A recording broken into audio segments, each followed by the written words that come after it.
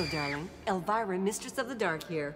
Now, believe it or not, there once was a time when the world had never heard the phrase sci-fi or read a copy of Famous Monsters of Filmland magazine. It was a time way, way back in the days when yours truly was just a twinkle in my mother's one good eye. Well, right about the time when King Kong began taking his first baby steps, the gentleman you're about to meet spotted a magazine that would forever change his life and that of generations of monster fans. So take a trip to Horrorwood, California, and meet Dr. Acula himself, Forrest J. Ackerman. In the universe of horror and science fiction, Forrest J. Ackerman is a legend. In a career spanning 7 decades, Uncle Forry has devoted his life to the weird world of horror, science fiction, and fantasy. His lifelong career as an editor, agent, historian, and archivist has inspired a generation of writers and filmmakers. And along the way, it's earned him the friendship of many of filmdom's greatest horror icons, including Bela Lugosi and Boris Karloff, British horror stars Peter Cushing and Christopher Lee, and master of the macabre, Vincent Price. But of all his accomplishments, Forry is best remembered as editor and guiding light behind Famous Monsters of Filmland. Launched in 1958, the magazine proved successful beyond Forry's wildest dreams. And he remained its editor for over 25 years. At one time, there were 1,300 readers of Famous Monsters, all wanted to meet the editor.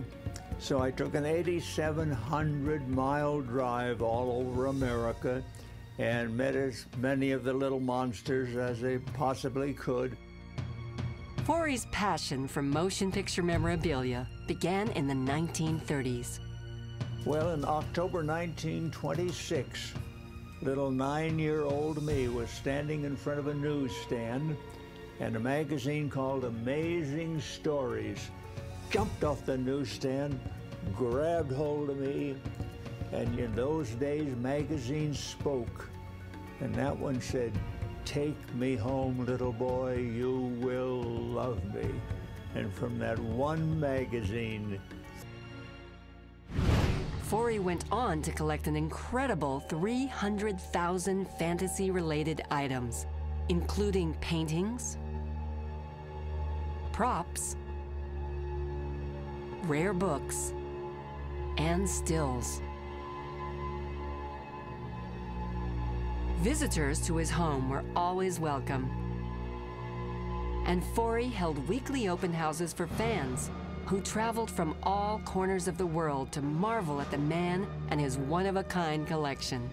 Over the last 50 years, 50,000 fans have visited me and signed into my guest book. I've had fans from Japan and China, sisters from Transylvania, and all around the world.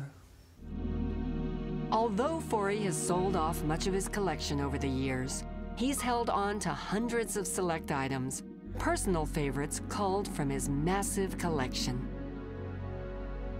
In the 1933 classic King Kong, animator Willis O'Brien brought life to many prehistoric beasts, including this brontosaurus.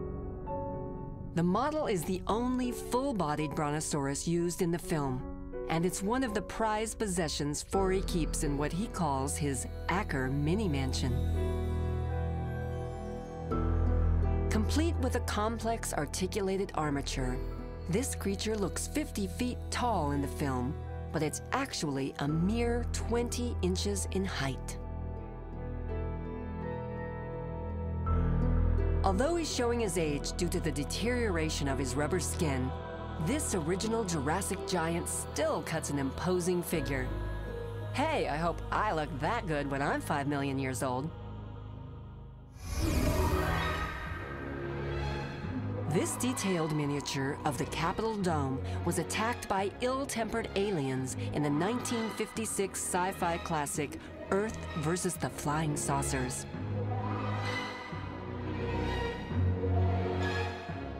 The striking visual effects were created by Oscar-winning filmmaker Ray Harryhausen, the man behind some of the most beloved images in the history of fantasy films.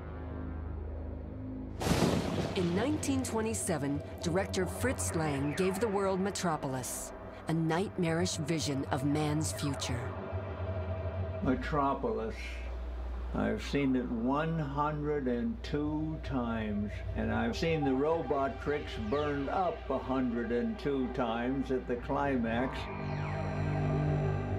The Acker Mini Mansion boasts an entire room devoted to this German classic, featuring posters, books, photos, and a replica of Maria, the film's stunning female robotrix. Just turn your head and you'll be awed by other treasures. In the early 1960s, issue 17 of Famous Monsters featured an article on a television production of The Picture of Dorian Gray.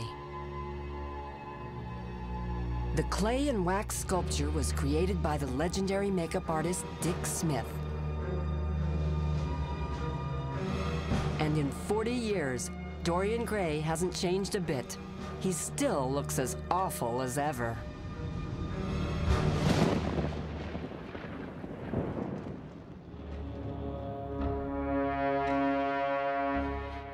Here is an actual piece of gauze used by makeup artist Jack Pierce to transform Boris Karloff into the Mummy in 1932.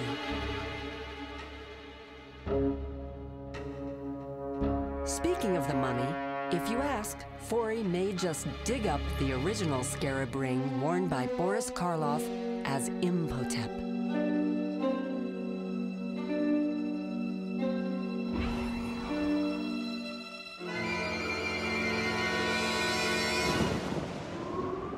Another tidbite is the top hat and teeth worn by Lon Chaney Sr. in the lost 1927 chiller, London After Midnight.